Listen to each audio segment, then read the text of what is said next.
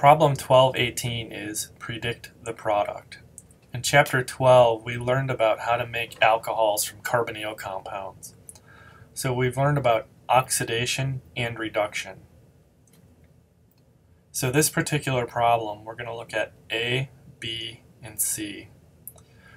These are different reagents to carry out oxidation reactions.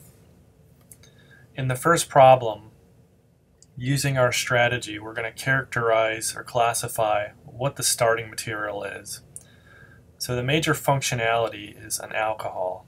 So we're starting with a primary alcohol. The conditions that we're treating this with are potassium permanganate in the presence of a base hydroxide anion, and then the workup is going to be an acidic workup with hydronium ion. So what you need to recognize is that with potassium permanganate and a primary alcohol, this is going to oxidize all the way up to the carboxylic acid oxidation state. So the carbon bearing the primary alcohol is now going to be at the acid oxidation state.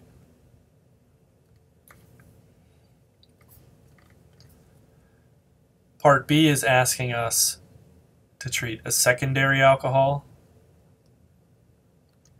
in the presence of PCC and dichloromethane. So you'll need to recognize that PCC is pyridinium chlorochromate.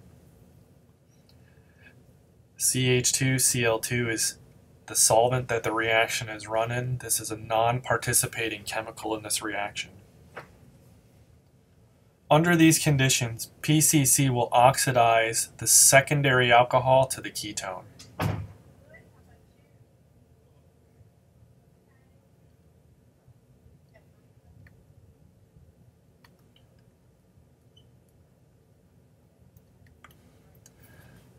Finally, in part C, we're starting with a primary alcohol. Under these conditions, dimethyl sulfoxide and COCl parentheses 2, this is oxalochloride, and then the workup is with triethylamine. So what you'll have to recognize or remember is that these are the conditions for a Swern oxidation. So Professor Swern was the chemist that discovered these particular conditions to oxidize an alcohol. So under these conditions,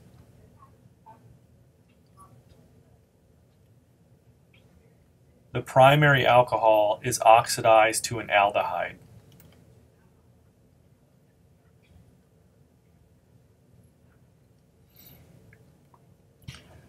So if you compare that with part A, potassium permanganate under basic conditions and acidic workup takes the primary alcohol all the way to the acid.